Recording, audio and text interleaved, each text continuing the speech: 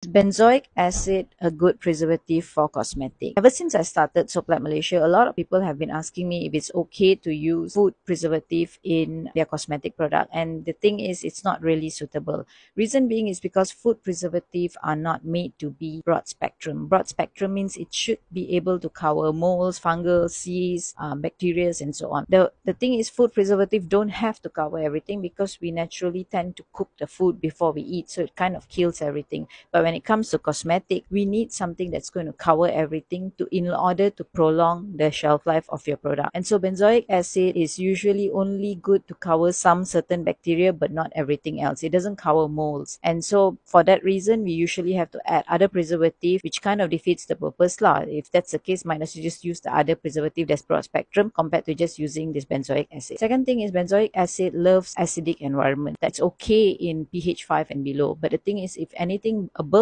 pH 5, it's going to be destroyed. And most of the skincare or most of the products is usually above pH 5. Not many that's acidic punya serums or whatever like that. And so because of that, it's not really suitable to use benzoic acid. I hope this helps answering your question. But if you have any other further question, do comment below. Don't forget to like and subscribe. Thank you so much for watching.